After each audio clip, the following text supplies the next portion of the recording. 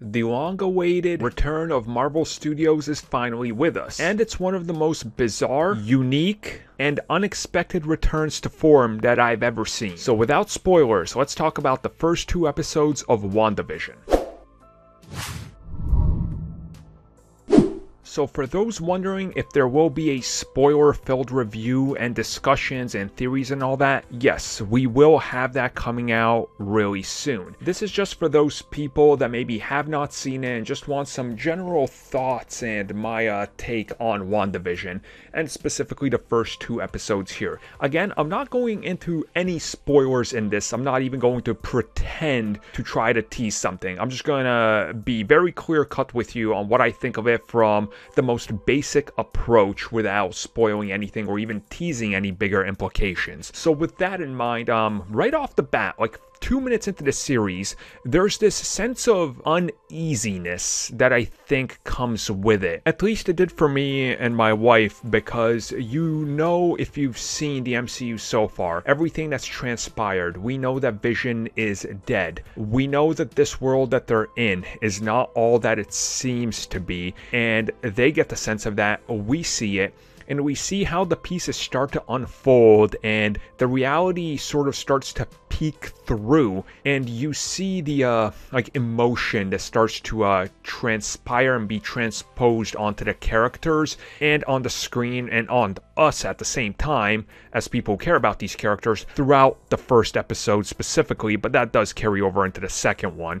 And as that keeps going, you get the sense of this world building out a little corner of the MCU that's a little niche and unlike anything we've seen before, that will further have huge implications on what comes down the road.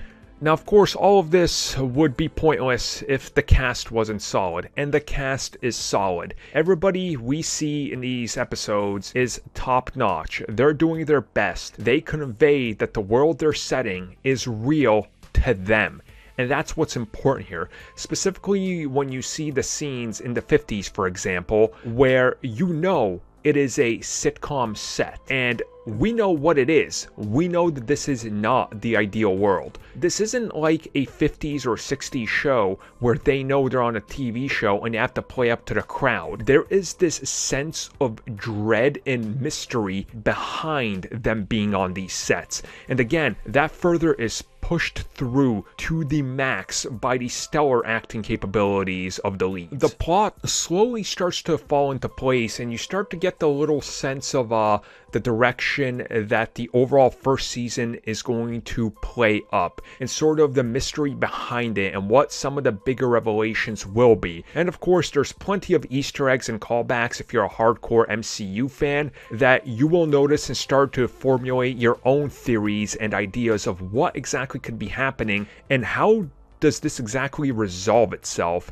And again, without going into too much, this is a quick spoiler-free review. I do want to say, when I talk more about this in the spoiler one, when me and Mitch and Tristan get to discuss it, we're really going to go into some of the other elements that this show really tries to deliver on, and I say specifically in my take on it, nails to absolute perfection. This is not the MCU formula you're used to.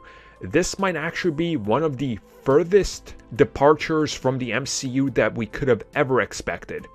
And I think this show coming out to kick off Phase 4 is honestly one of the biggest blessings that they could have gotten from everything that happened last year, because it really sets an unknown path for the future of this franchise. And seeing how varied the future is, these 2 episodes play a huge role into the mystery that will be uncovered in Phase 4. Overall, highly recommended in case you couldn't tell. Go watch it.